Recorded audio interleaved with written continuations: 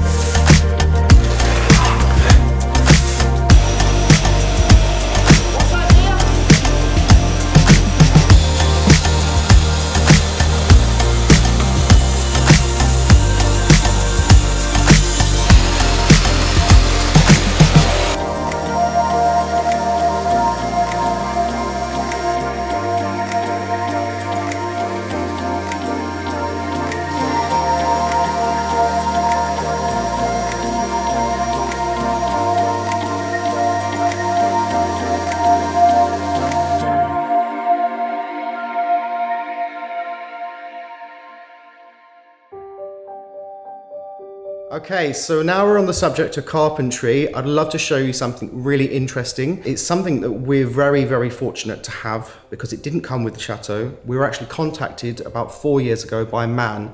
Now, I think this man's grandfather, or maybe I think it may have been his great-grandfather, owned a carpenter's workshop. His great-grandfather was actually commissioned to do all of the carpentry for the west wing of the Chateau. If you look at the front of the Chateau, that's the right-hand tower. Now, his company did all of the carpentry work, and in their archives, the great-grandson actually had all of the plans, all of the hand-drawn carpenter's plans for that tower, and they are just behind me, and I'm going to show you them now. But something very interesting happened on the same day. Another man came, and his great-grandfather, I believe, had actually worked with this man as a carpenter, but he was also an amateur photographer. So he had taken a picture of the chateau whilst it was under reconstruction. So let's have a look at the plans and then we'll talk about the photo after. So if you come and have a look here, in this very large folder are all the original plans. Probably the most interesting document, I would say, is this. Now this is, well, there's quite a lot here. There's letters and there's also documents. I'm not sure what this is. This is a ledger. This may contain, yeah. So this is all the notes, all the measurements, all the prices of everything that was done. This is dated to 1904. So the chateau reconstruction was started about 1900, 1899, I believe. That was when Monsieur Verneville, who owned the chateau, he decided that he wanted the chateau bigger and grander, with nicer stone and nicer interiors. And if you have a look here, this is Monsieur de Verneville, Restoration du Château de la Marminière, Travaux de Menuiserie. So this is the list of prices for the carpentry work, and it's dated 1904, and it has, look, here we go, parquet. So this is for the flooring. So it's a very, very interesting document to have, and it actually lists every single price for every single piece of wood that was put into the west wing of the chateau. It's not often that, you know, an old building like this, you would actually still have all of this paperwork. Now we do actually know that another person, one of the previous owners, is in possession of the full architect's plans for the actual structure of the building, and they have promised that they will give them to us, but we need to contact them so that we can get them back. They said that they would give them back. So we have all of the architect's plans for the woodwork, but not the actual building itself. Oh, Pavillon Rest Grenier. So this is for the attic of the West Wing attics. Sapin sur solivo. I think it's joist. This is for the actual roof structure of the tower on the West Wing. Wow. All the measurements, all the sizes, all the price of every single piece of wood, it's all there. So something else that was really amazing, when the guy came to give us all of these documents, he actually invited us to the original workshop where all the carpentry was done. It still exists. It's in Laval, which is about 30 minutes drive from here. Obviously, they can't use all of these old belt-driven cast iron machines anymore because they don't comply to modern health and safety regulations. Apparently some of these machines could kill you. So the workshop does exist, all the machines are still in it, all of the tools, but it's now pretty much just locked up. It's not open to the public, but we were invited to have a look round. Now this is the days before YouTube, so I didn't actually film any of it like I would now, but I did take some really interesting photos, but it was absolutely amazing to see the original machines that were used to make all of the carpentry in the dining room, that whole tower, all the bedrooms, everything. It's all still there. So when the great-grandson of the original carpenter that did all of the work on that tower came here, he actually came with a friend. Now this friend also was the great-grandson of a gentleman that had worked on the chateau as a carpenter. It wasn't his firm, but he worked on the chateau, and his great-grandfather was a bit of an amateur photographer back in 1905, and he had actually photographed the reconstruction like as it was happening. Because what they actually did is the original chateau, the core of the original chateau was here. So what they did is, instead of just completely flattening in the chateau, demolishing it and rebuilding from a pile of rubble basically from the ground up, what they did is, so that they could still live here at the same time, they knocked down the left-hand side of the chateau and rebuilt the new tower attached to the original chateau, and then they did the same on the west wing. They demolished that half of the chateau and rebuilt that, and with the two brand new towers in the center was still the original chateau. And then they knocked down the right-hand half of the center of the chateau and rebuilt that, and all that was left was the entrance hall and the eastern drawing room, which would just be next to us here. At that point, a gentleman took a photo.